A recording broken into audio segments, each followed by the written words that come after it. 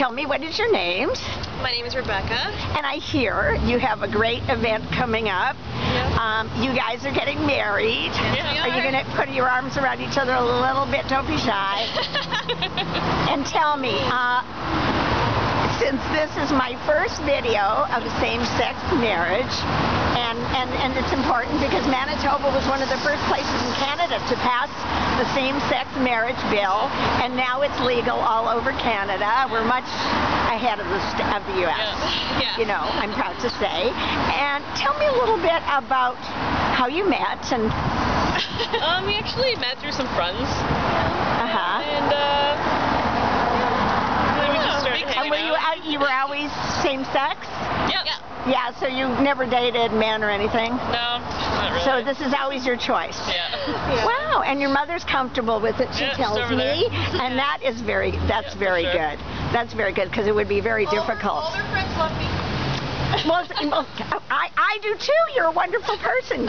You know, well, all their friends love me because people are too negative and too narrow-minded. They are. I think it's important. As long as you're happy, and they're very happy. Oh, good. They're very happy. Oh, isn't that nice? That's what's important. That's what's important. Well, listen, guys.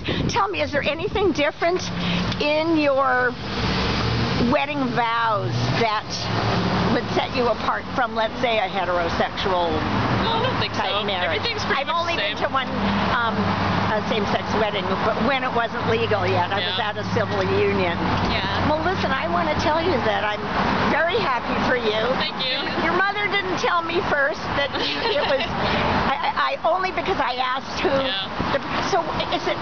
How does it work exactly? Is it two brides? A bride? Is it two? How does that work? We're both brides. Both brides. We're both going to wear dresses. Yeah. So it's two brides, two wedding dresses. Yeah. Wow, that's different. Yeah, a lot of same-sex. Like we know some people, lesbians that got married, and one girl would wear like a tuxedo, but.